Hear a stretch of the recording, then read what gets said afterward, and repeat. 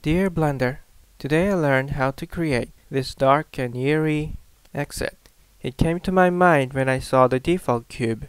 It is easy enough for an absolute beginner, yet creating that taught me many useful things.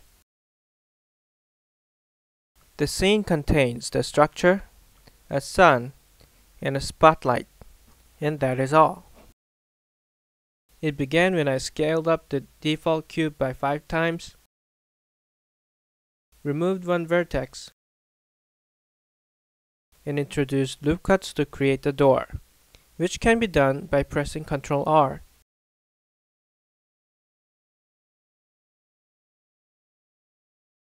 Then I turned to the back, switched to face selection mode, selected the door face, and extruded it forward on the x-axis. That created the door step. To create the door, I extruded once more, but this time by 0.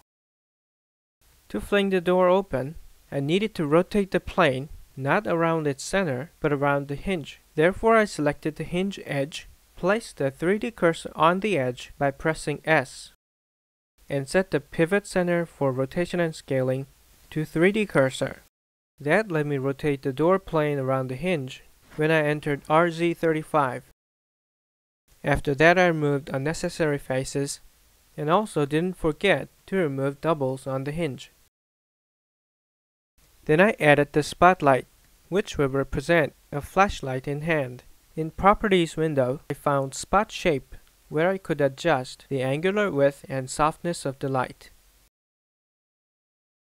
Then I found the view that I would like to render and was very thankful for the command Align Active Camera to View, which is under View, Align View. To further adjust the camera, I found Lock Camera to View function, which appears when you press T.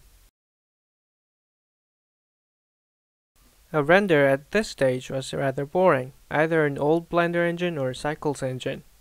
So I changed the world color from boring gray to mysterious dark purple, and gave the spotlight what I consider a flashlight color, and finally set the lights low, which means setting the emission of the sun as 0.1.